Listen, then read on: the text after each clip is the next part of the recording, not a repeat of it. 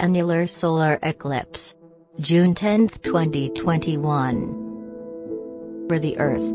So the shadow is always limited to a certain area.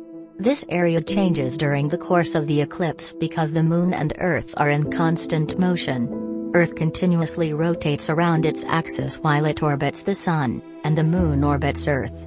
This is why solar eclipses seem to travel from one place to another. Types of solar eclipses.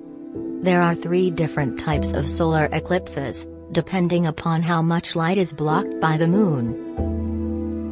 Partial solar eclipses occur when the Moon only partially obscures the Sun's disk.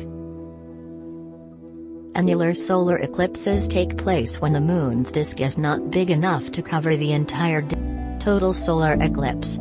Total solar eclipses happen when the Moon completely covers the Sun, and you can only see a total solar eclipse if you're in the path where the Moon casts its darkest shadow, the umbra. However, the type of eclipse mainly depends on your location on Earth. The solar eclipse of June 10 will be an annular solar eclipse at many places. The annular phase of this solar eclipse is visible from parts of Russia, Greenland, and northern Canada, if weather permits. Those in northern Asia, Europe, and the United States will see a partial eclipse. All superstitions surrounding solar eclipses are about doom. In Italy, for example, it is believed that flowers planted during a solar eclipse are brighter and more colorful than flowers planted any other time of the year. However, there is no evidence of scientific basis around these notions. Scientists and astrophysicists have already debunked most of such theories. A solar eclipse poses no harm or threat to any human behavior, health or environment and is a pure scientific coincidence of planets.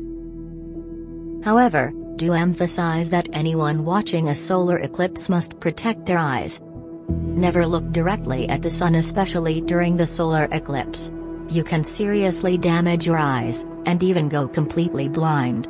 Proper eye protection, like eclipse glasses or a sun filter, is the only safe option. Sunglasses don't work. For more information regarding how to watch the eclipse, a detailed guide is provided in the description of this video. Stay safe and thanks for watching.